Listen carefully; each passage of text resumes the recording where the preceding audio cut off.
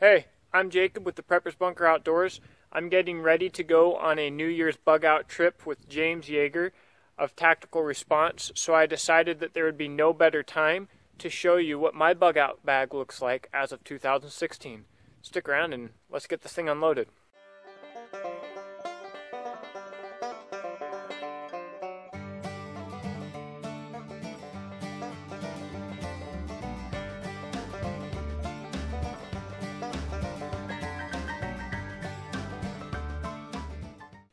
In my opinion, one of the most important items that you have is your backpack. Too many people skimp out on backpacks, and I saw so many backpacks fail in Afghanistan from brands that people normally trust. I trust a few brands, and one of them's the Hidden Woodsman. Shout out to my buddy at Gideon's Tactical there. I'm not taking the 8-foot by 8-foot tarp out because it's a pain in the butt. It's really in there, but a tarp is a very utilitarian tool. Although I do want to upgrade because your normal cheap tarps, I hate them. So it's time for me to get into some Wilderness Innovations there. I love that brand. Alright, so coming along, you'll notice here that I have a lot of snivel gear. It is winter, and this is supposed to be light, but I think that everything here is vital. Pot, regardless of weather, is vital for water, for food, for just about anything. If you're going to be out for more than 24 hours, I think having a pot is necessary. A sleeping mat can make all the difference. I haven't used this one yet, so I won't say too much about it yet. Gloves. I hate wearing gloves, but when you need them, you need them. Medium-sized knife. I actually don't have a medium-sized knife that I'm really excited about. I'm actually borrowing this one, thanks to my buddy Randy Sharp. So, if you're out there and you make a knife that you would like to be seen on this channel often, hit me up. Wool socks are a must. Daytrex rations for if the short bug out trip turns into a longer bug out trip. Protein bars, water purification, small sleeping bag, poncho, snivel gear, wool snivel gear, leash for the adventure dog. Jimbo! He'll come over here in a moment because he's coming. And then, there we go. Come here, bud. This is Adventure Dog. Say hi. Ho ho. Here we have, in a second, Ruger Mark IV. Not exactly the best option for a bug out firearm, but if I can see it and it's within shooting distance, I can hit it with this thing. It's stainless, so I don't have to worry about it too much. Got an extra mag and extra ammo in here, and I also have, I must have pulled them out, I don't know where I put them, 2 extra 1911 magazines in here somewhere. Even though if I go through 4 magazines in the 1911, I'll probably already be dead. If I need them, I'd rather have them. Oh, and of course, gotta have a hydration bladder. I mean, it's a must. Oh, there's some of my 22 ammo. Anyways, I'll be talking about all of this more in depth later in the video. I'll talk probably more about each individual item. Right now, I gotta get all packed up and get the heck out of Dodge. So, I'll see you later on the trail. We're almost there. Jimbo and I.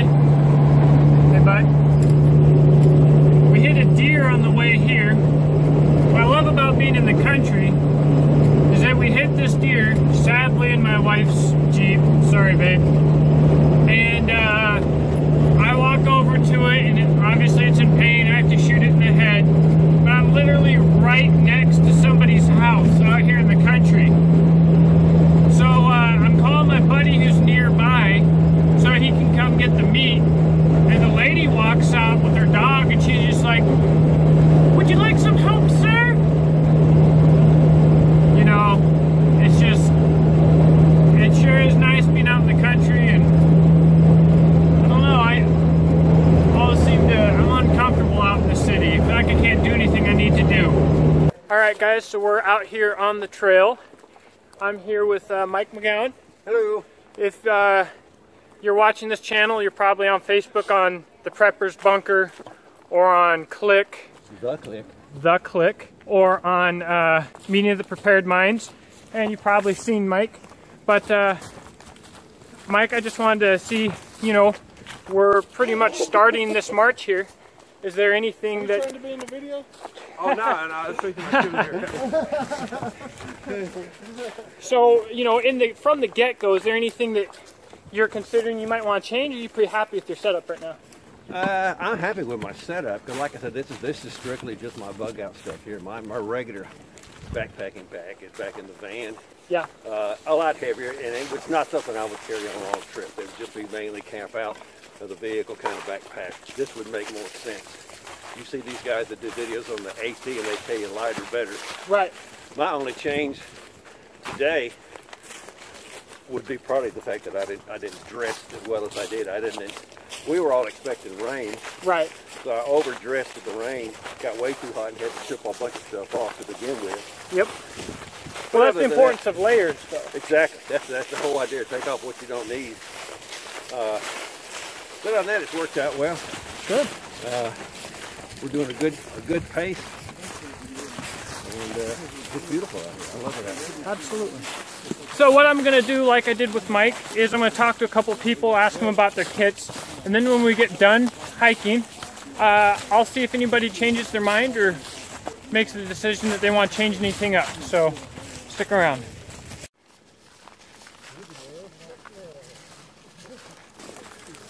So I'm hiking with Steve here.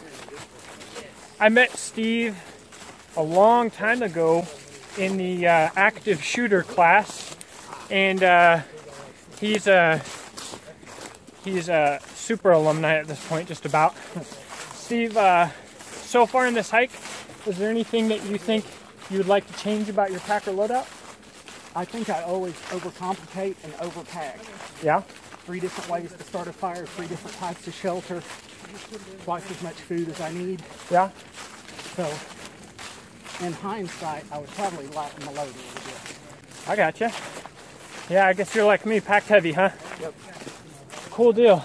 Well, other than that, are you happy with all your gear? Yeah, everything's worked fine. Layer up, warm up, take the layers off, stop and rest, layer up, get hot.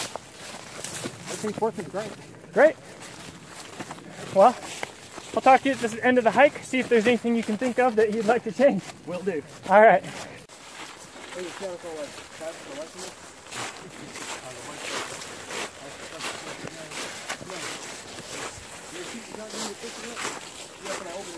This is Zach. He's not an alumni yet, but he will be. Now, Zach, so far in this hike, is there anything that you would change about your kit? Or any of your gear at all? No. No? No. Pretty happy with your setup? Pretty happy with my setup. Good. Anything that you're really impressed with? You guys. Yeah. Yeah, you guys are alright. You guys haven't sucked yet. There you go. That's actually my personal bar. I just try to achieve not sucking, and then anything beyond that's just frivolous. You're phenomenal. I mean, I can't complain with that. You have sucked the least. There we go. All right, so I'm with James Yeager here, and James has already tested out his kit a few times. I don't think that he's going to be happy or unhappy with anything, but what's interesting to me, he's rocking a mani pack here, and his concept behind it actually I think is stellar, although I'd never considered a mani pack in the past. James, can you tell us a little bit about that? First off, it's a heavy duty, made for carrying a gun. It's made by Blackhawk. But the thing was, I carry my gun on my waist at the 4 o'clock position, and you can't properly use a waist belt on a pack with the gun on your hip. And so, if I'm going to carry a pack, I want to carry it correctly and trying to make distance. So, I just had this idea. I'll put it in, a fanny pack. So I got this one, and what I thought was, I got extra room in here. So if I ever drop my pack and something happens, and I have to abscond, I keep, spare batteries and a survival tin and water purification tablets and stuff like that in the mani pack. and another knife and a flashlight and shit like that. But so if and I'm never without it. Even like when I'm out here and I sleep with this thing around my waist in case I have to get up and move. I have stuff with me, on me, where I know I can reach it. And I did the longest hike I've ever done with it is 19 miles, and it never was a problem. Going up a hill or something, if I'm been over real far, sometimes I'll just lift up on it so it doesn't smack my nuts. But other than that, it works fine. And it is easy and fast to get to, and it doesn't alarm other hikers. The other thing that I like, well, having a bunch of gear on you at all times is unquestionably a good thing. But I figure you can probably move at a higher rate of speed with that if you really have to get the hell out of Dodge as well. It doesn't inhibit your movement or anything. So it's really a absolute last-ditch piece there that you always have. I really like that. It works. You know, there might be a better solution, but this is a pretty good one. Yeah, I like it. I didn't think I'd ever like a mani pack, but it makes a lot of sense. Pretty damn cool. All right, I'm here with Chris and Taylor. How's it going, guys? Hey. Chris is alumni. He brought Taylor along here. Yep, first time. First time around the tactical response gang. Exactly. So at the beginning of this little ruck here, is there anything that you were unhappy with? And now that we're near the end of the ruck, has that changed at all? Is there anything that you wish you would have switched or done differently? You know, I think I thought it out pretty well. I have a lot of experience backpacking, hiking, that sort of thing. I'm a little new to the bug out prepper type stuff, so that's a little bit different, but it's very much in the same vein. I really am kind of happy with what I packed.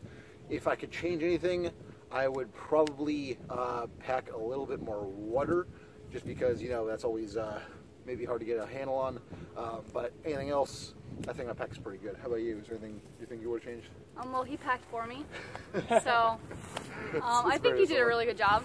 I actually brought a couple extra things though. Yeah. Like I would say maybe bring like 2 things of your own stuff. You know, just little like luxury items. You know, Things that like more will make it outbursts. easier. You know. Exactly. Definitely. Whenever I'm doing like survival trips and stuff like they were talking about earlier, I always will have a couple Jolly Ranchers. If you haven't eaten all day, if you can have that little Jolly Rancher before you go to bed, it can make a really big difference. All the difference in the world. Yeah, but cool. Thanks, guys. Absolutely, Yeah, of course. All right, guys. So I'm on my way home from a little ruck march and tactical response. It was a great time, great learning and growing experience.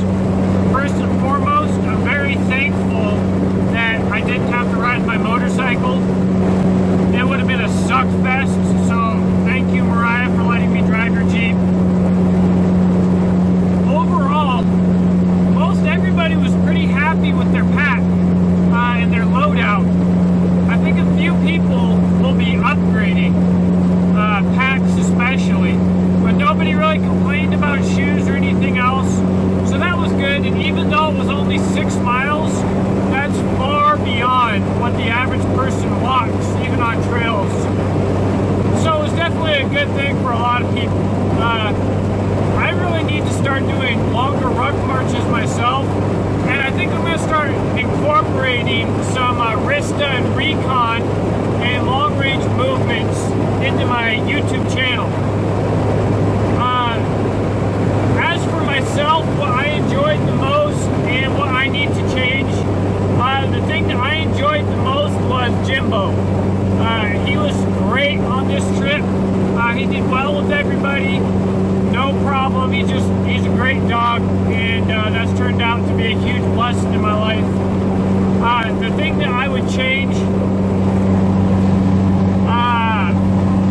I'm still using a tarp, like a Harbor Freight tarp.